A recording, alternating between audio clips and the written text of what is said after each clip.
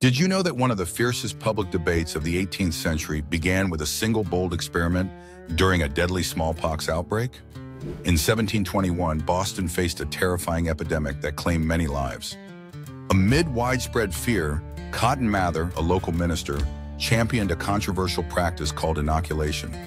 This method, inspired by African and Ottoman traditions, involved deliberately introducing material from smallpox sores into healthy individuals to trigger a mild infection and build immunity.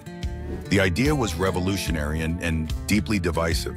Many feared it would worsen the epidemic or was against divine will. Dr. Zabdiel Boylston, risking his career and personal safety, inoculated over 200 people, including his own son. The outcome was striking.